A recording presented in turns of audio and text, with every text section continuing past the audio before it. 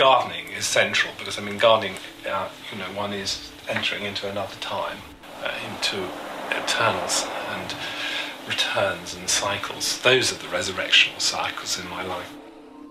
Several people come down there each weekend to see the garden, and they're all delightful people, and they're a much broader group of people than perhaps come to see my films in the cinema, so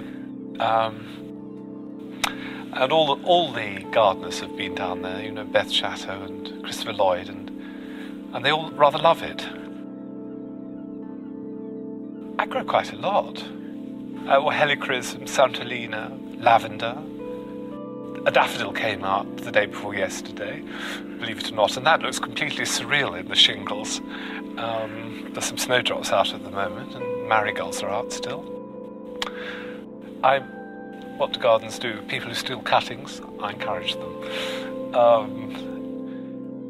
It's quite a beautiful garden in its own way, and like no other.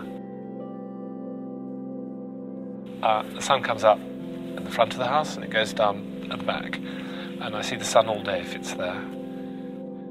And I'm fairly far back from the sea, but I can see the sea, and the great thing about the sea is it changes every colour you could imagine. I've seen the sea pink and brown and aquamarine and black.